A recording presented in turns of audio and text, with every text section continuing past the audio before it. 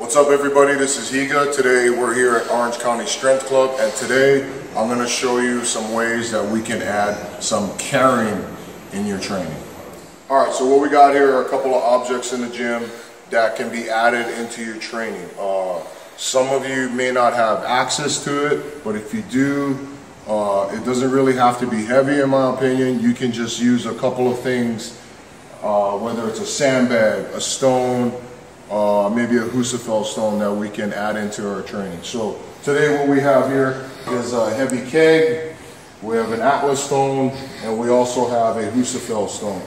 If any of you have ever tried to carry something in front of your chest, especially for the big guys, the heavyweights, it sucks. It's super challenging.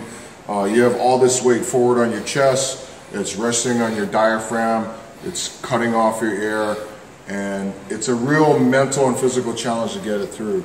But I really think that if you add it into your training, it could be super beneficial. Why?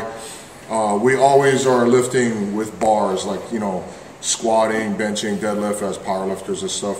Sometimes it's good to add a little bit of athleticism and also some conditioning when you have a front-loaded object in front of you, because the lactic acid dump is just, it gets pretty nasty if I got to carry something super far as I can, you know. So the goal is, if you can, maybe set up a distance where you can pick up one of these objects and go back and forth as, you know, far as you can, and try to work on that mental toughness for not dropping it, because it's going to get super tough, but really got to dig in.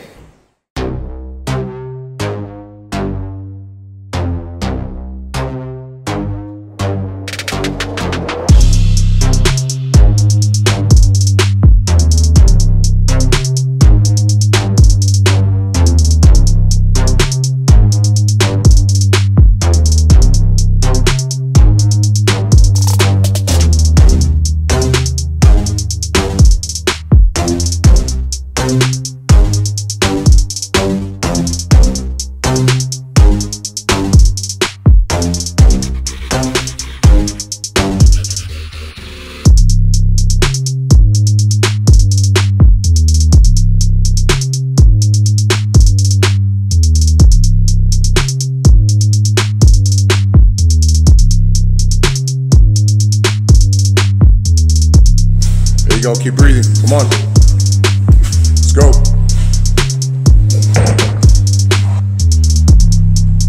So it's super important, like I said, it's gonna be hard to breathe. The first couple laps will be pretty easy, but after a while, when it's hard to breathe with this object on top of you, and you're a big guy trying to run forward with all this weight on your chest, it's really gonna work on your conditioning and dig in onto your mental toughness.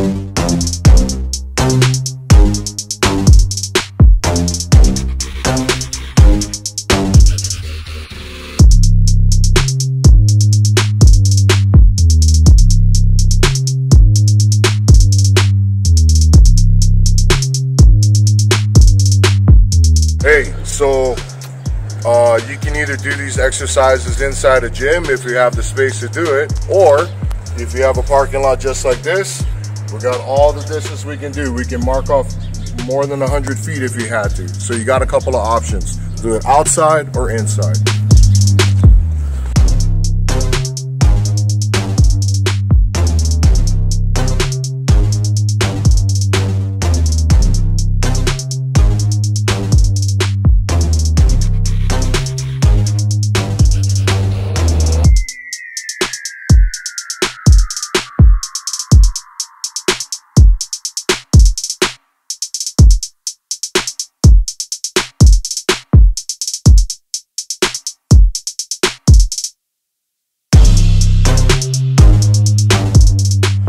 So I hope you found this very helpful. Add it into your training. Carrying odd objects is awesome. It sucks, I get it. But if you can add this into your training, it'll make you a better athlete, whether you're a powerlifter or a strongman. You know, if you have the items to use it, by all means, go ahead and get them. You can also use a sandbag as well, or like even a heavy medicine ball if you have one. I hope you find this training useful, and if you want to check out more training articles on Big on the Basics, click on the link here.